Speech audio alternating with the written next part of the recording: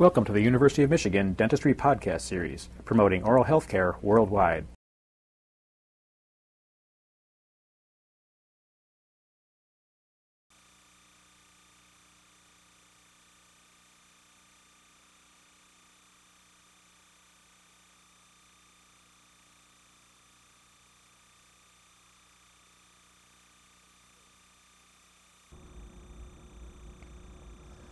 This tape shows the important steps in the waxing of an occlusal bite plane splint. The casts are mounted on a Hano H2 articulator. The advantage of using the Skylar pin with the Freedom Incentric pin is that a flat area can be developed that allows for even contacts around the centric stops. The maxillary cast should be mounted in the articulator using a face bow. The mandibular cast may be mounted in either centric relation or centric occlusion. If possible, every case should be mounted with a centric relation registration. However, with many TMJ muscle pain dysfunction patients, it is impossible to obtain an accurate centric relation registration. In such cases, the mandibular cast can be mounted in centric occlusion. The case in this film has been mounted in centric occlusion because an accurate centric relation registration could not be obtained due to muscle splinting.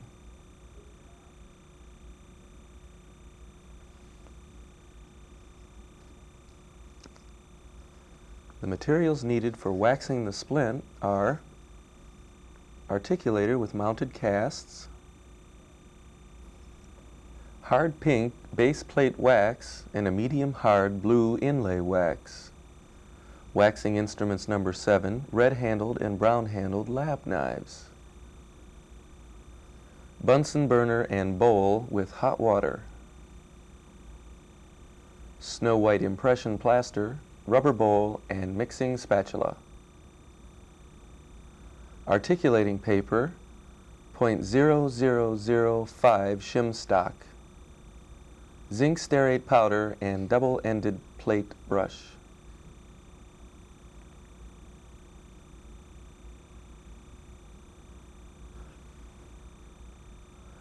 The individual setting of the articulator.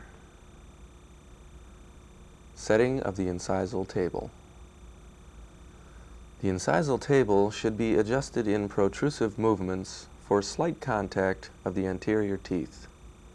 Move the upper member of the articulator in an edge-to-edge position and turn the incisal table for contact with the offset pin. Check the clearance by making back and forth movements. In lateral movements, the lateral wings of the incisal table are adjusted for slight clearance between the cuspids on the working side or between the cuspids and posterior teeth if a group function is present. Move the upper member of the articulator until the cuspids are edge to edge and raise the lateral wings until there is contact with the incisal pin. Continue to raise the lateral wings until there is clearance between the cuspids approximately the thickness of one sheet of pink base plate wax. Adjust both sides the same way.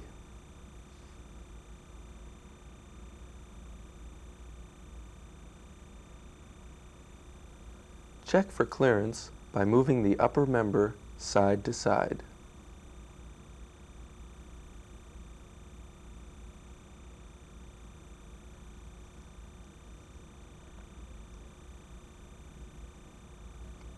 Setting the FC pin for freedom of centric. With the Hano H2 articulator, it is possible to adjust freedom of centric. The casts are held in centric occlusion. With a screwdriver, the FC pin should be raised to establish the desired amount of freedom in centric. For this splint, 0.5 millimeters freedom of centric is required. The exact amount of freedom can be measured directly on the FC pin with a ruler.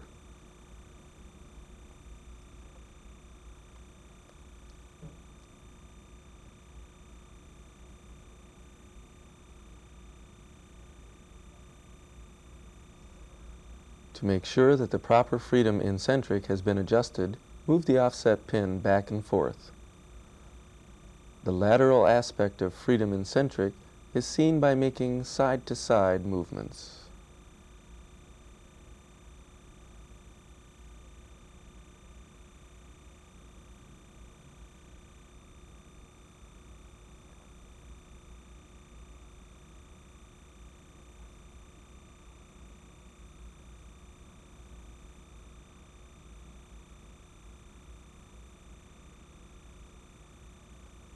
Setting of the vertical opening. The thickness of the bite splint is determined by adjustment of the offset pin.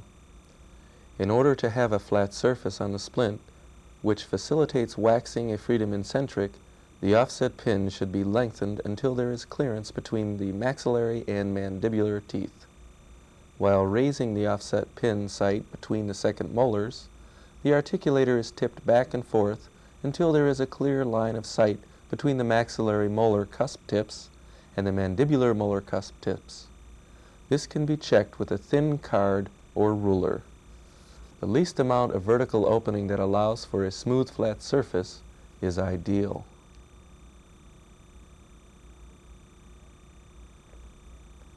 Check for clearance in lateral and protrusive movements.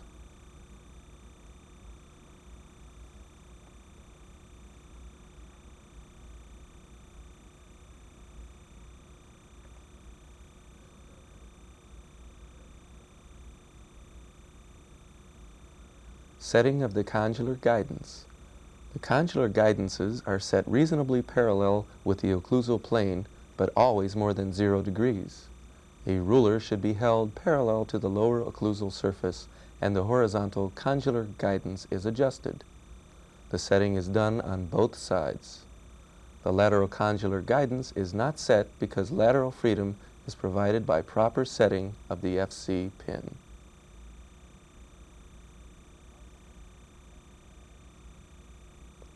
Outline and blockout of undercuts.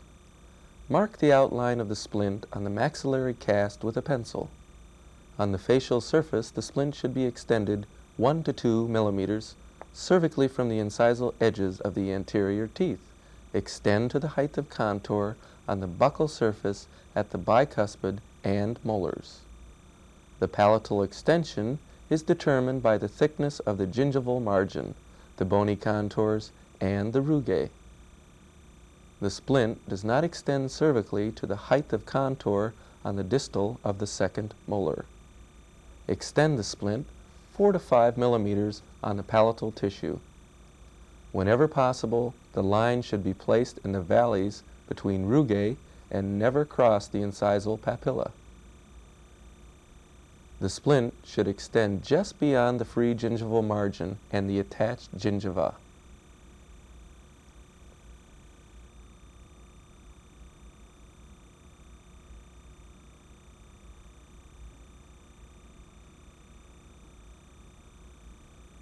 One to 2 millimeters of coverage on the anterior teeth is sufficient for retention, yet is aesthetically acceptable. The extension to the height of contour on the posterior teeth provides adequate retention. The extension of the splint on the palatal tissue is for comfort.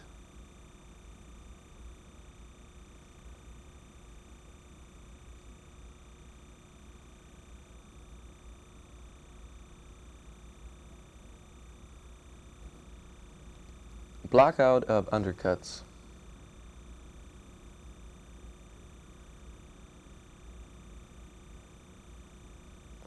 A thin mix of impression plaster is painted into all palatal interproximal areas and all palatal undercuts.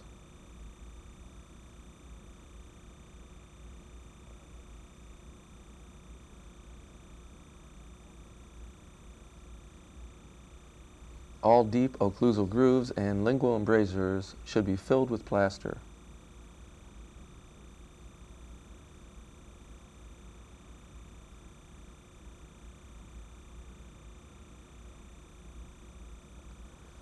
Never cover the cusps with plaster, nor extend the plaster to the pencil line.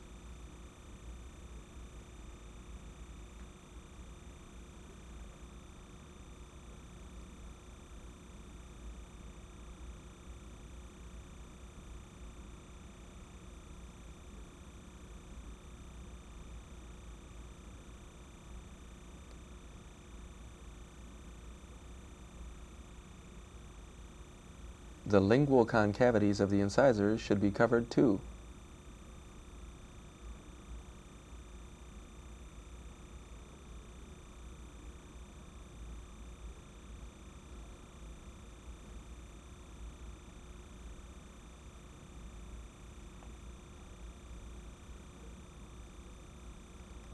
Lightly cover the incisive papilla with a blockout plaster to reduce pressure from the splint in this area.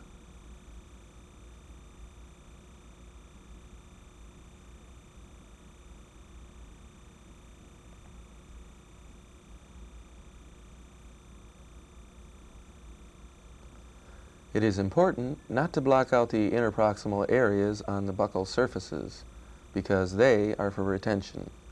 Only large ones should be filled.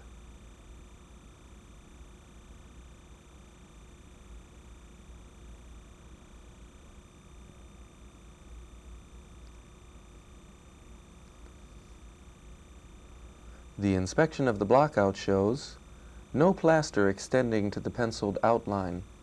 All cusp tips are free of plaster. The incisal papilla is lightly covered. The lingual concavities of the incisors are filled. The buccal embrasures are free of plaster.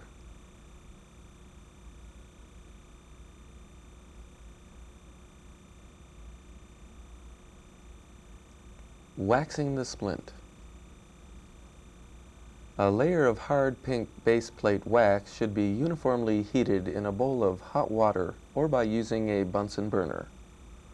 It is then adapted evenly to the cast with the fingers or a moistened gauze pad.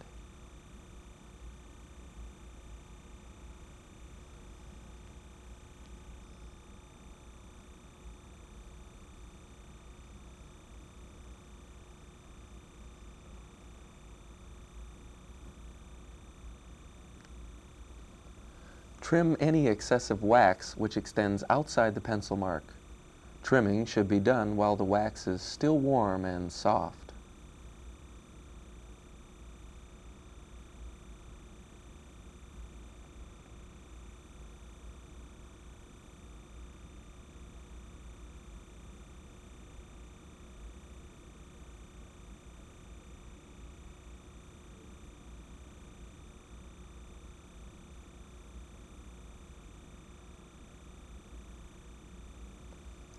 Close the articulator and observe the relationship between wax and teeth.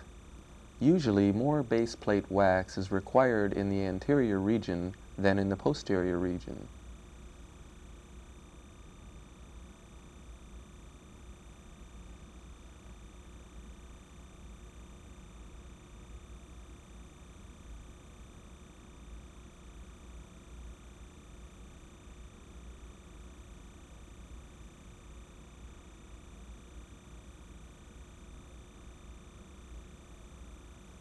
A second piece of base plate wax is now heated uniformly. It is folded to about 10 millimeters in width and to a thickness which will fill the observed interproximal space.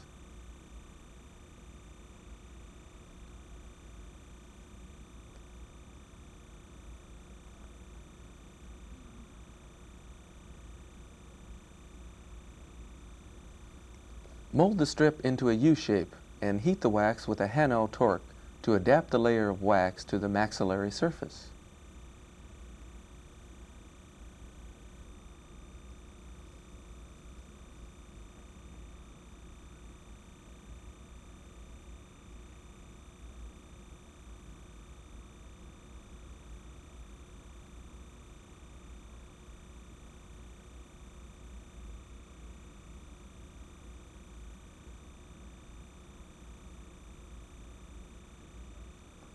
Continue to heat and seal the two wax layers with a number 7 spatula until they are completely sealed, both on the buccal and lingual surfaces.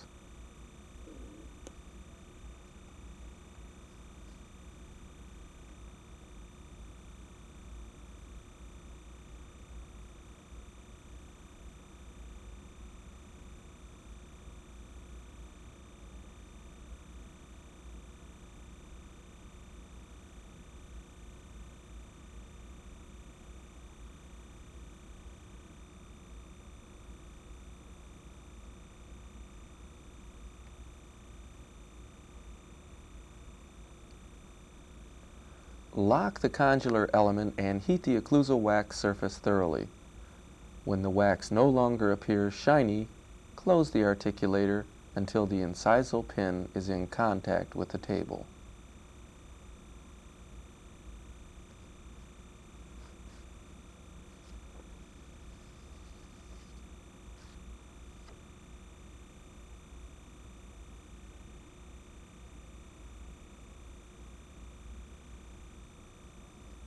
Open the articulator and make sure that all teeth have made contact with the wax. If no contact is present, add more wax in the deficient areas.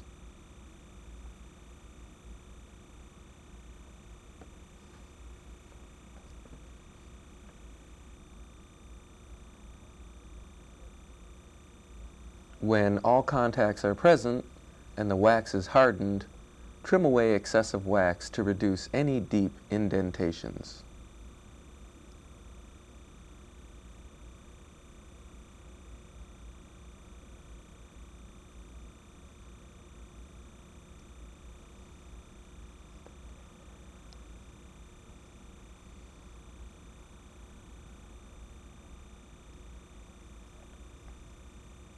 Trimming can be done with a laboratory knife or by heating the occlusal surface with a number 7 spatula.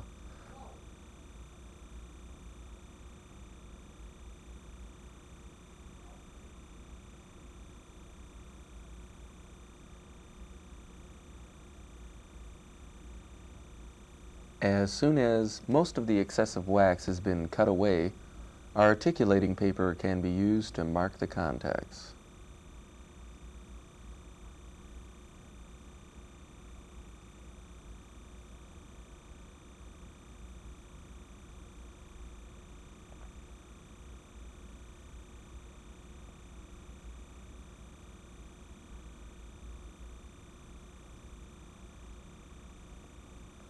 The occlusal surface should be as flat as possible. Smooth and flatten the wax between the marks and also to the lingual and buccal border of the splint.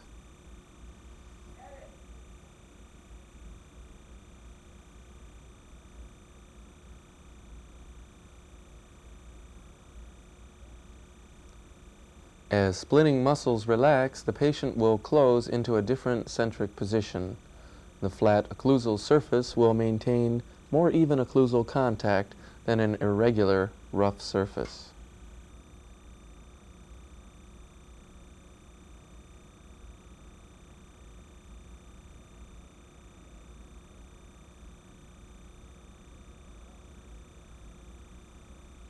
A flat area 1 millimeter behind the centric stops of the lower incisors should be provided in case the centric stops move posteriorly as the muscles relax.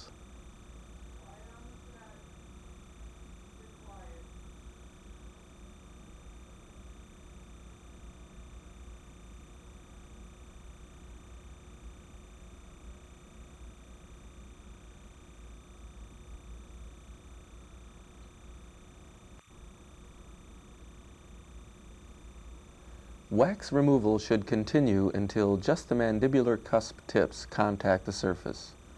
Normally, all the mandibular buccal cusps will make contact with the splint unless the cusps are unusual heights, or there is intrusion, extrusion, or mesial distal tipping of the teeth.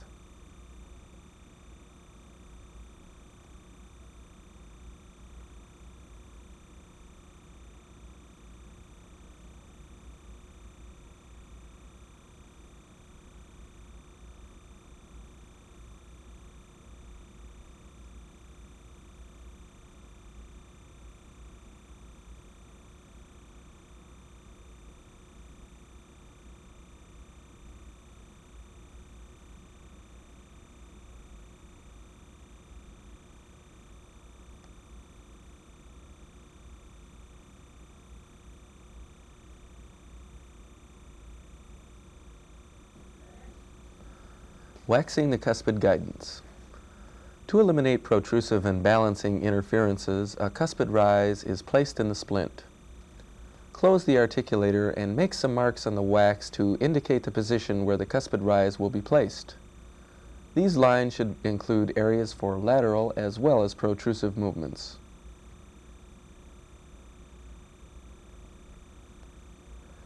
At the periphery of the marked line, a small amount of medium hard inlay wax is placed. Add heated wax step by step so that lateral and protrusive movements will all be guided by the cuspid rise.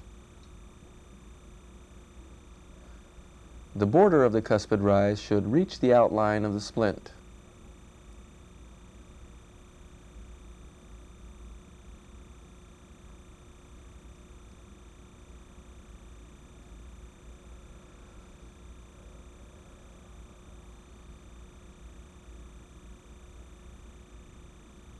As soon as the wax loses its liquid state, create paths of movement in the soft wax by manipulating the upper member of the articulator into protrusive, lateral, and lateral protrusive excursions.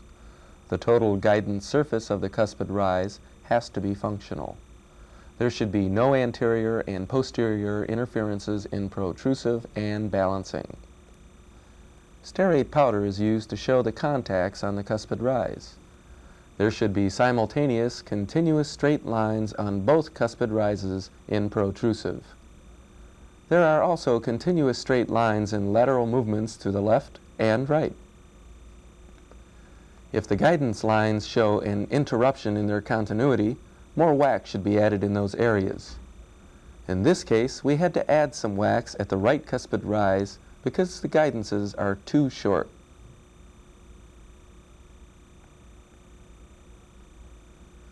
At the left cuspid rise, we had to remove some wax because the lateral guidance was too heavy.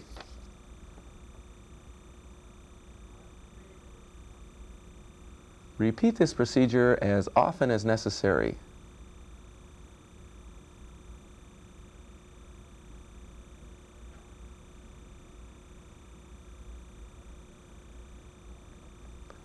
The final guidance on the cuspid rise is marked with sterate powder. In the protrusive movement, the cuspid guidances appear similar with continuous straight bilateral lines. A continuous straight line is also necessary for both lateral movements. Between the two marked lines, the total guidance surface of the cuspid rise has to be functional. In making a lateral movement to the right, make sure the incisors do not make contact with the cuspid rise.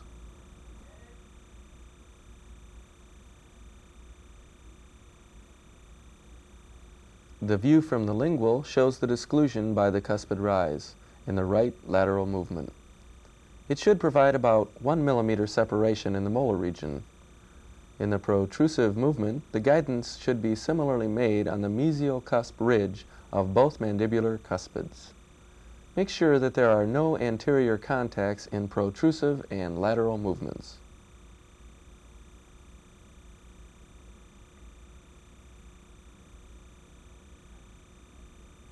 In making a left movement, the left cuspid rise is checked.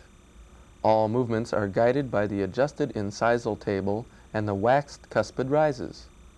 Once again, guidance should be done by the mandibular cuspid on the cuspid rise. Often overlooked are interferences in the molar region, which should be removed when present.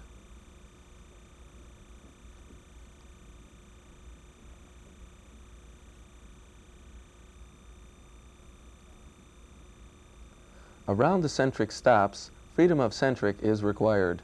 By moving the offset pin on the adjusted FC pin, the amount of freedom in centric is seen. Contact should be present in all freedom of centric positions. Movements in any direction should display a freedom of centric of approximately 0.5 millimeter before the cuspid guidances take over for disclusion.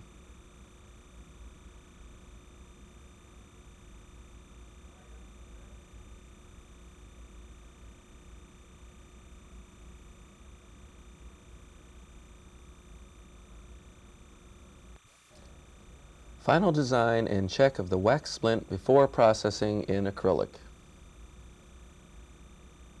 The thickness of the splint should be minimal to reduce tongue encroachment. The contour on the palatal side follows closely the anatomic contours of the teeth and the palate.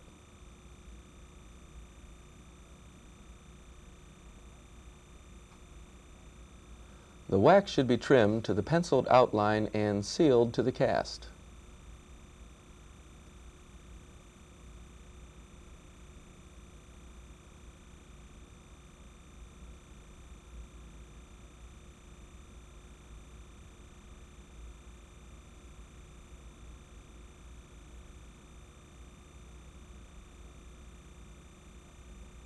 Carefully examine the occlusal wax surface to make sure there are no dimples in centric stop areas. All surfaces where supporting cusps make contact must be smooth and flat. Smoothness of non-contact areas is also important.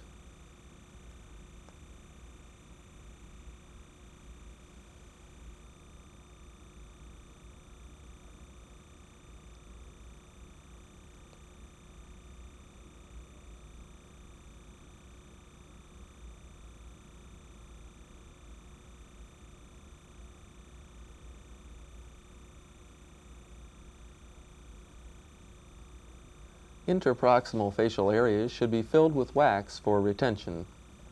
Seal the entire margin of the waxed splint to the cast.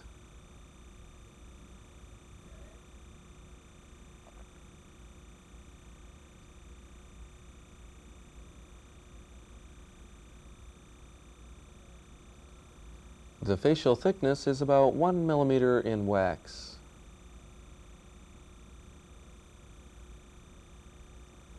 The buccal surface of the wax should be void of angular characteristics by carving it so that it approximates the contour of each posterior tooth.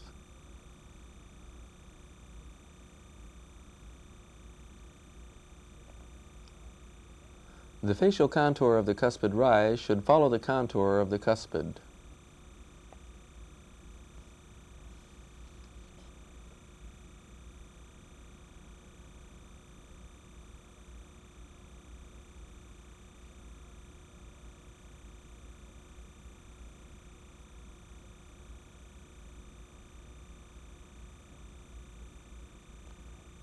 The wax should be trimmed to the penciled outline or slightly beyond to allow for trimming and polishing of the acrylic after processing.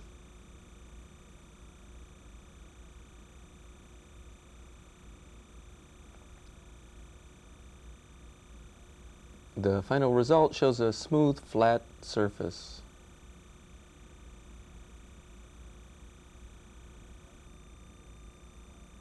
The total guidance surface of the cuspid rise has to be functional.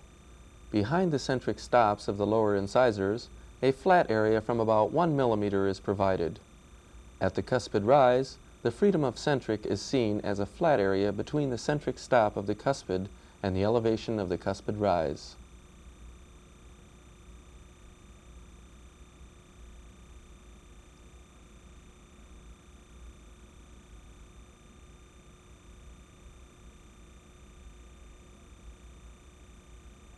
Whenever the waxing covers rugae, the final line should end in the valleys between rugae.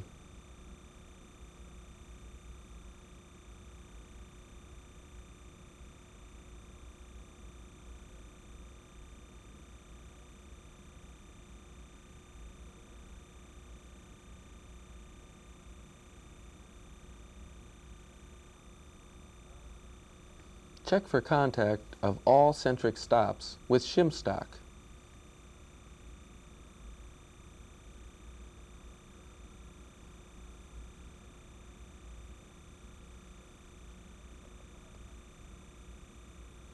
Make all possible movements to be sure that the wax-up is correct.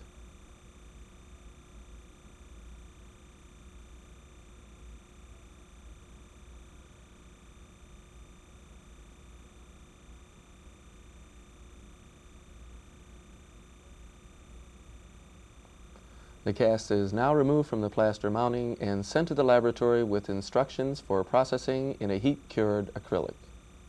You've been listening to a presentation from the University of Michigan School of Dentistry, which is dedicated to supporting open learning and open educational resources. This recording is licensed under the Creative Commons. It may be reused and redistributed for nonprofit use. Please attribute materials to the University of Michigan School of Dentistry and redistribute under this same license.